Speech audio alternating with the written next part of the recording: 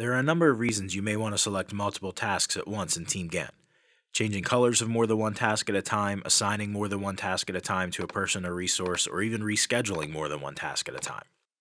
To select multiple tasks at once in TeamGantt, hold down Command on a Mac or Control on a PC and click the taskbars you want to select. You could also click the first taskbar, hold down Shift, and select another taskbar. Every task in between will be selected. Make sure you're not trying to click on the task name in the task list. Clicking the task name will allow you to rename the task, but to select more than one at a time, you need to click the actual taskbar. Once you've selected your tasks, you can update the color of the selected task or assign the selected tasks to a person or resource.